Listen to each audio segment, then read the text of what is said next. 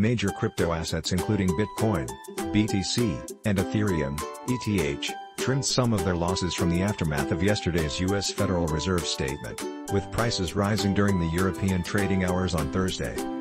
Meanwhile, the US dollar extended a rally from earlier, breaking through key resistance levels on the way up.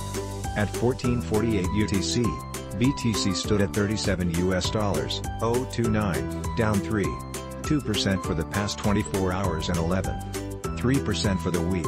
At the same time, ETH traded at $2.504, down 5% for the day and 19% for the past 7 days.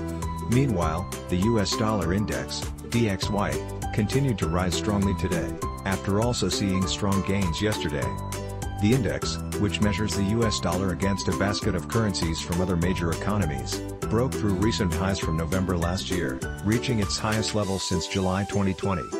The moves in crypto and forex markets today come after the Fed's Federal Open Market Committee, FOMC, statement was released yesterday, with the U.S. Central Bank confirming that it is still committed to its plan to raise interest rates starting in March, as well as to begin work to reduce its massive.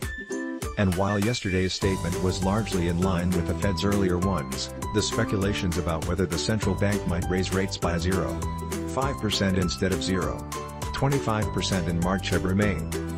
The speculations come mainly from analysts who argue that controlling inflation is now more important for the Fed than supporting financial markets.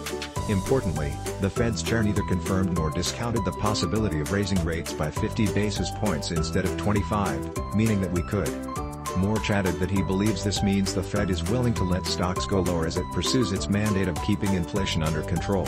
And with stocks going down, crypto is likely to go down too, Moore argued. Digital assets, BTC included, tend to become more correlated with stocks during stress periods when most of the investment markets go risk-off, Moore said.